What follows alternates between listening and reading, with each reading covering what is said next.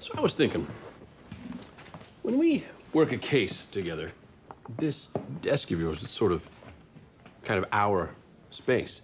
And these elephants on parade have creeped me out since day one. So what do you say we just get rid of these? Oh, I'm sorry, do you have a problem with that? If I try to get rid of something that obviously has deep meaning to you? If you don't like the elephants, I don't like the elephants.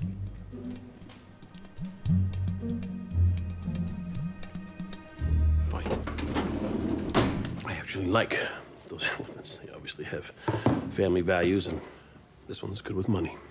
Anyway, any luck on Alice's clients? Yeah, a couple of possibilities. A hedge fund manager with investments in South Africa, a UN diplomat with ties to Russia, and a CEO with a manufacturing plant 80 miles from a Chinese mine. I wonder if we're looking at this wrong.